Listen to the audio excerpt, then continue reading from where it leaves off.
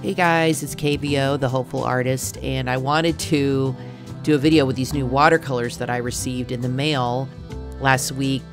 I put them on my bookshelf, and when I took them out, they completely fell to the side, so I had to rearrange everything. Luckily, the numbers are on the back along with the color in English. So I kind of laid them out like mahjong tiles here. It kind of made me think of that. Put them in their proper place. Because I definitely want them to be, match the number where they're supposed to be. And then I'm going to go ahead and swatch these in a minute in my watercolor sketchbook and do a nice little painting for you guys.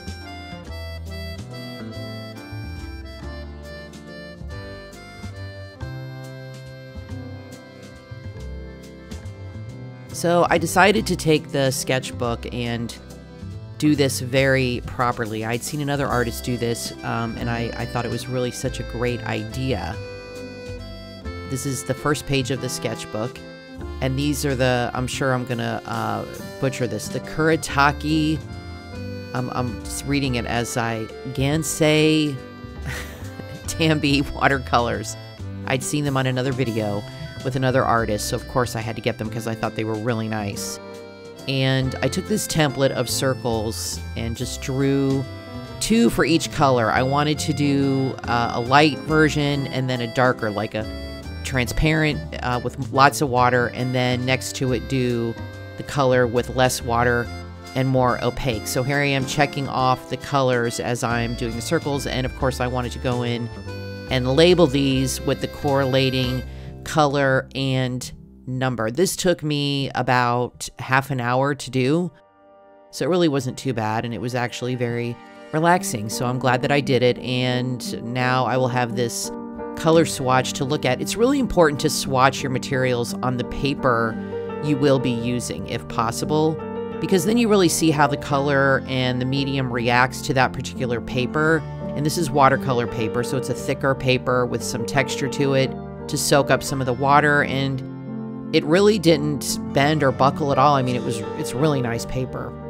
I think I got this sketchbook from Dick Blick's, I think. I just can't remember. I bought it a while ago. So I'm just setting up my templates here, and then I'm going to go through it and sort everything out accordingly.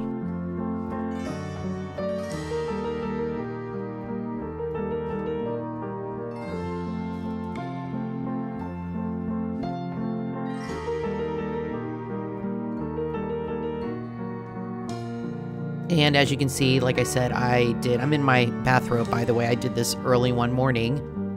So I love my cozy bathrobe. It's actually chilly here some mornings in South Florida.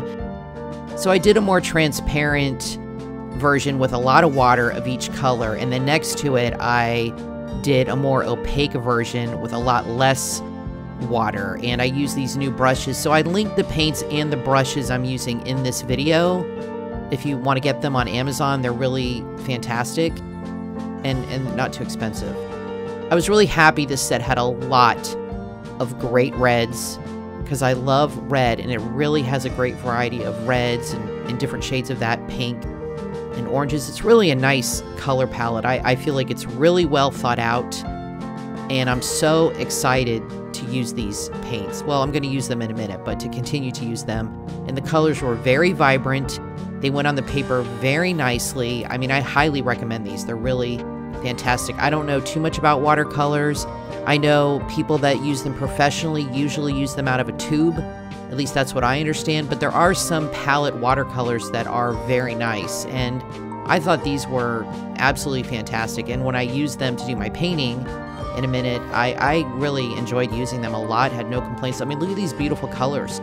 Beautiful greens, lots of yellows, a really good variety of all the really basic colors you would need, and has some nice browns, some pastels, and it even has some colors for skin tone. So to me, this was a really, really thoughtful color palette put together by this company.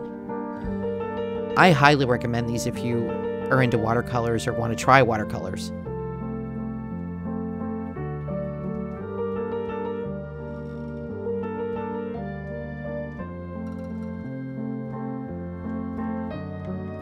I was just checking here to make sure I have the right correlating number with my little template that I made here. I wanted to make sure I didn't mess that up, because if I mess that up, because some of the colors kind of look a little similar on the palette, and I thought if I mess this up, I'm gonna have to start all over and I'll be very aggravated. So I just double checked sometimes. I love these blues. I mean, that's my favorite color is blue, and they have some beautiful turquoise, and it goes nicely from the green to the blue, turquoise blues into deeper blues, indigo. I mean, just Prussian is probably one of my favorite blues, and it's just fantastic. And even a couple nice grays too in this palette. It's 48 colors, and I just can't say enough good things about it.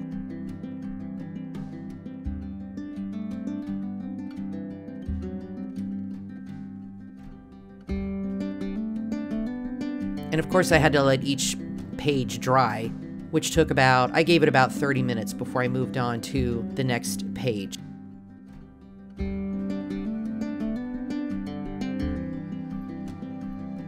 They don't take that long to dry, not too bad. I'd say, you know, good 30 minutes. So I just kind of went and actually this video took me 2 days to create the footage. So I did the swatching, I think, one day, and then the painting the next, I think, but I did let the pages dry a good 30 minutes between turning it over, and I think the pinks and purples are beautiful.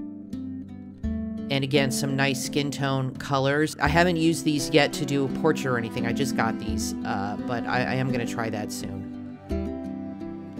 And of course, every paint set has to come with yellow ochre. I mean, that's just to be expected, right?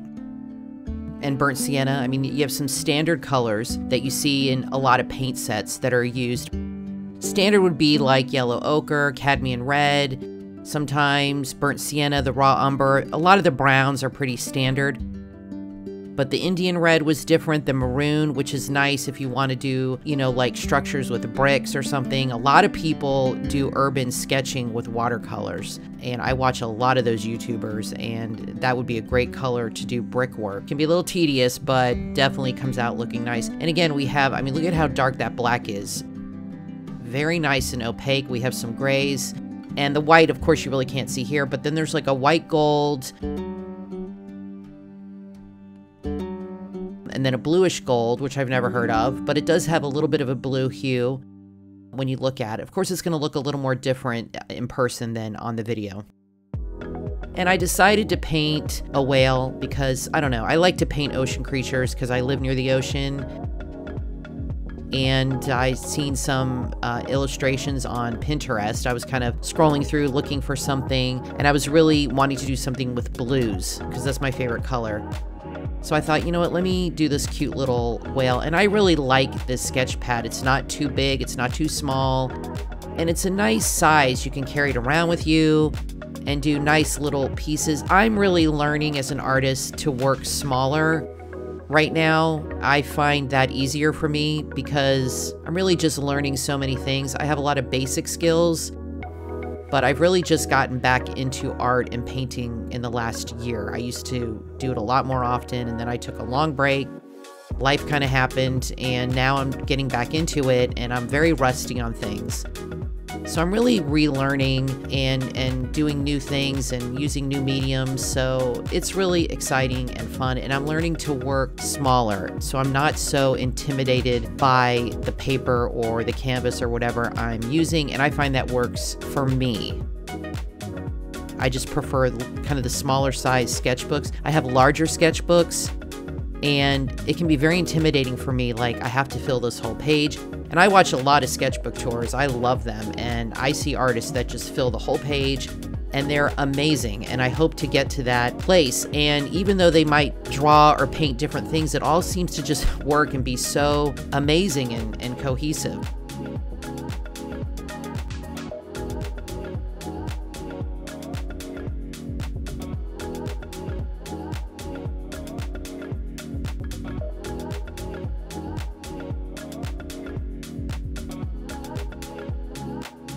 I decided also I was not going to do any outlining or anything in black. That is like something I always do. And it's kind of, I don't mind outlining things in black at all, but I really wanted to do something different here and go outside of my comfort zone. So I took my white pen and I'm going to outline things in white, which I really like with the ocean theme, doing the white little fish.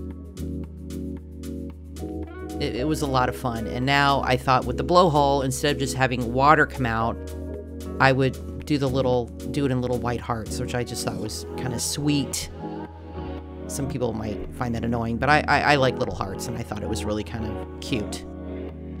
Now, this is something a lot of people do, which I don't usually do, is I took colored pencils, and went over the watercolor. And I really like that look. It's really good for shading. Since the paper's kind of textured, with the colored pencils, you can really see that texture close up, and I really think it's a great technique. I'm definitely going to use it more often.